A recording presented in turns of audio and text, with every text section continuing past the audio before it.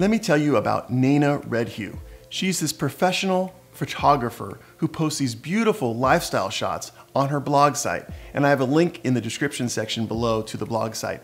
Well, these internet thieves stole her photographs from the blog site, posted them to their own Instagram accounts to make themselves money, and then had the gall to threaten her when she said to take them down. Has this ever happened to you? Have you ever been in a situation where your online photographs were stolen and then posted on Instagram without your knowledge? If so, I want to help you. I want to help Nana. In this Heart of the Matter video, I'm going to give you my 5 tips on preventing the unauthorized use of your photos on Instagram. Be sure to stick around to the end of the video when I'm going to give you my free legal order, which you can use to get your stolen photos taken down on Instagram. Okay, let's get to the heart of the matter.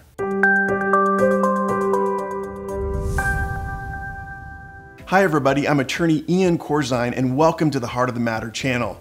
Join me in my mission to make the law understandable and make it work for you. How do you join us? Well, hit the like button, hit the subscribe button, and you'll be notified every Wednesday when a new Heart of the Matter video comes out. So, how do you stop thieves from stealing your online photos? Let's get to the steps. Step number 1, post an official copyright notice with your online photos. Wherever your internet photos appear on the internet, you need to post an official copyright notice next to them. You do this by placing the official copyright symbol, which is the C with a circle around it, the year in which the photographs were first published, and then your name, and then you place this underneath the photographs or to the side of the photographs. It should look like this. Historians believe that the circle C symbol originated in the early 1900s when painters complained to legislators that writing out the full word copyright made their paintings look ugly. So the legislators compromised and came up with the circle C symbol, and that way only a little portion of the painting would be affected by the assertion of the copyright. You know, the benefit of posting an official copyright notice is an assertion of your rights. You're basically saying to the world, this is my work of art and I will fight to protect it.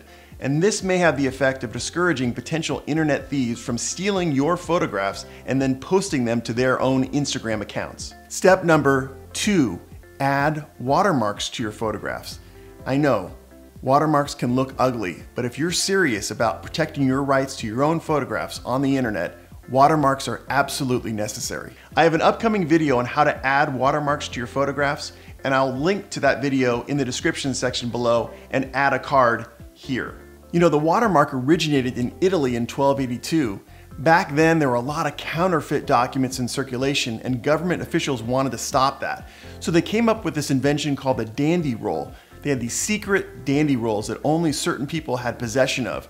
It was basically a metal cylinder with indentation on it, and you could roll it over paper when it was wet, and it would create these indentations that you could see through the light and would prove the genuineness of the document. What's great about watermarks for us attorneys is that if there is a photograph that has a watermark and then a person takes the watermark off, cuts it off, then that is definite proof of intent to steal your photographs that we can use to prove in a court of law. Before we get to the next steps, I'm curious, have you ever posted your own photograph online and later found out that that photograph has appeared on Instagram without your knowledge? If so, let me know in the comment section below. Step number 3, take care in how you post your photographs on the internet.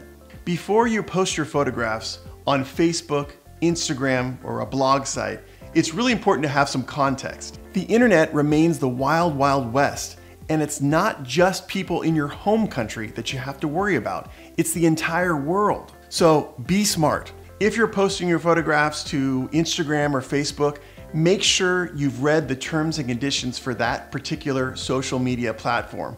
For example, when you post to Facebook, let's say, are you assigning your rights to that photograph to that particular platform, or are you merely licensing your rights to that platform? You need to understand the difference. You need to know your rights before you post to a particular social media platform. I have an upcoming video on Instagram terms and conditions, which I will link in the description section below and put a card up here. You know, one other thing you can do is put some code in your blog site or your website so that it disables the ability for people to right-click and download. I have a video that I found that teaches you how to do this, and I'll link it in the description section below. This method is not foolproof, but it might prevent some more lightweight criminals from right-clicking, and then downloading your photographs only to post them to Instagram later. To protect your photographs, you also should become a member of Pixie.com. It's a great website. I'll link to it down below. But the bottom line is, for free, you can have this website search the internet for your unauthorized photos, find them, and then start the resolution process. It will actually help you get those photos taken down. Step number 4, report the copyright infringement to Instagram.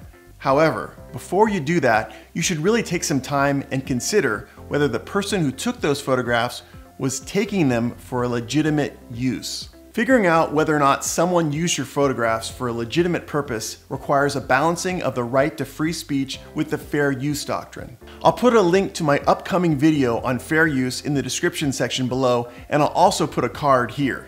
Suffice it to say, you have to determine whether or not the person that took your photo was using it for some sort of fair use, like an educational purpose, parody, or satire. In Naina's case, however, we know that those dummies who took her photographs were not using it for a fair use. They were taking her photographs, stealing her photographs, putting them on Instagram, and then making money for themselves. So in Naina's case, an Instagram copyright report is necessary.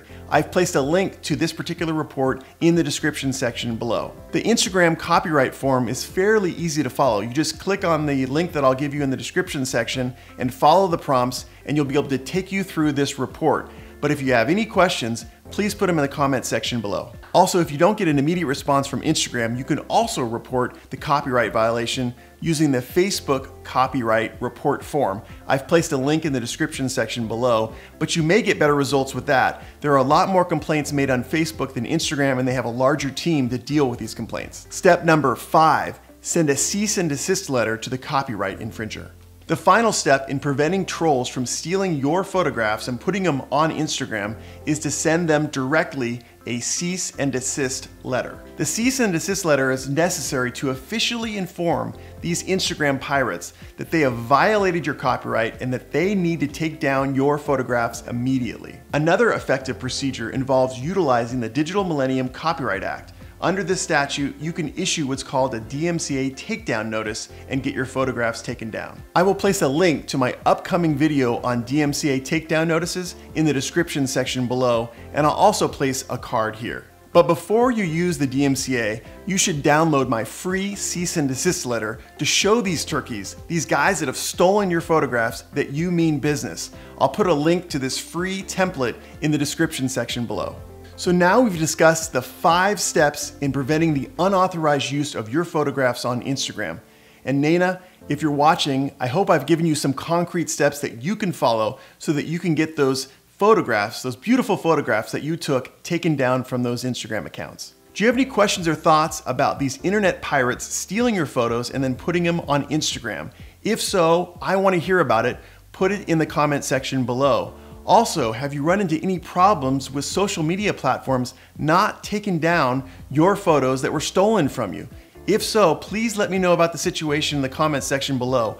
I want to help you. I want to stop the practice of people stealing your photos and then putting them on Instagram for their own gain. If you like this video, please let me know by giving me a thumbs up. And also, if you want to join our community, please subscribe, hit the bell button, and you'll be notified every Wednesday when a new Heart of the Matter video comes out. And again, for my free template cease and desist letter, just click the link in the description section below. One more thing, be sure and check out the Heart of the Matter Facebook group. It's a great forum where we delve into the subjects we discuss in our videos in more detail. I'd love to see you there. Okay, you know the basics of copyright law. Why don't you check out my new video on fair use next?